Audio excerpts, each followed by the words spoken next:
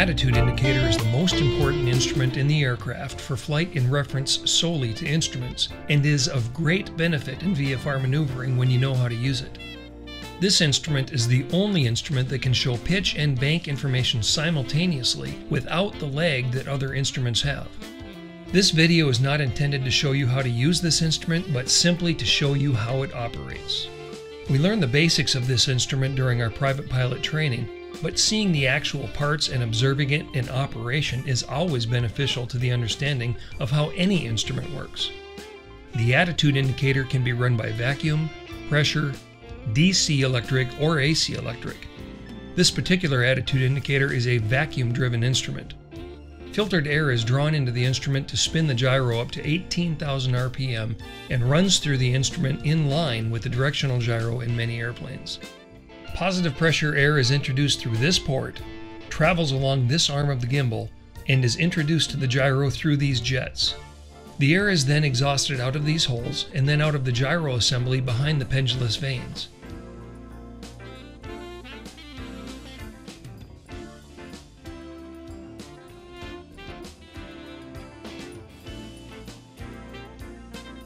The instrument is balanced in every axis in order to maintain stability.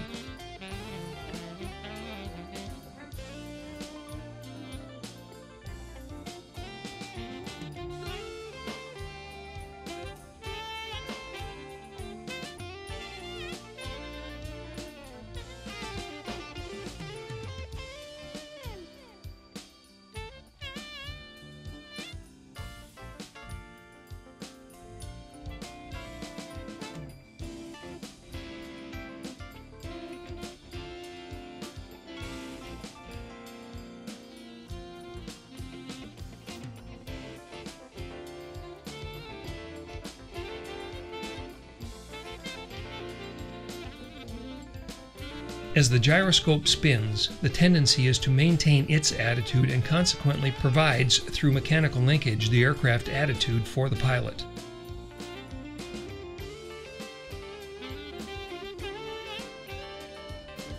The pendulous vanes serve to counteract gyroscopic precession. The vanes will open as the gyro precesses, and the pressurized air corrects for that precession.